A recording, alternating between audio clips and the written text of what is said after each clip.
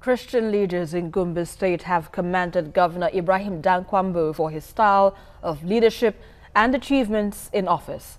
They gave this commendation during a visit to the governor at the government house in Gombe.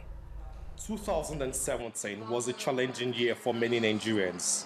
But Christian leaders are pleased with the way Governor Dankwambo managed the state's resources and his administration's relationship with diverse residents of the state.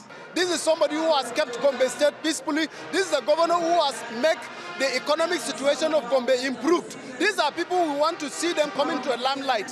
Nigeria for the past 3 years have suffered economic meltdown. We have suffered a lot of setbacks. We are still having a lot of insecurities. So when it comes to prophetic declaration, we don't fear what comes next. We speak the voice of God, irrespective of the response of people, irrespective of the threat. Dankwambo expressed gratitude for the support his administration has enjoyed since inception. He also gave an hint of his desire to continue public service after his tenure as governor ends. It's going to be a tough year because you have a commodity that is very good in Gombe. You have very good commodity. When we went in Durban,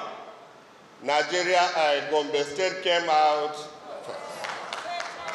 We went for choir competition, Gombe State came out. We go for this, Gombe State came out. And we will go for that one, and they think we will come out.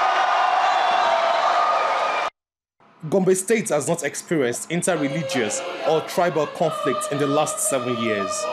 This many attributes to the administration's warm and fair disposition in handling issues when they arise. Larry Adeyemi, TVC News, Gombe.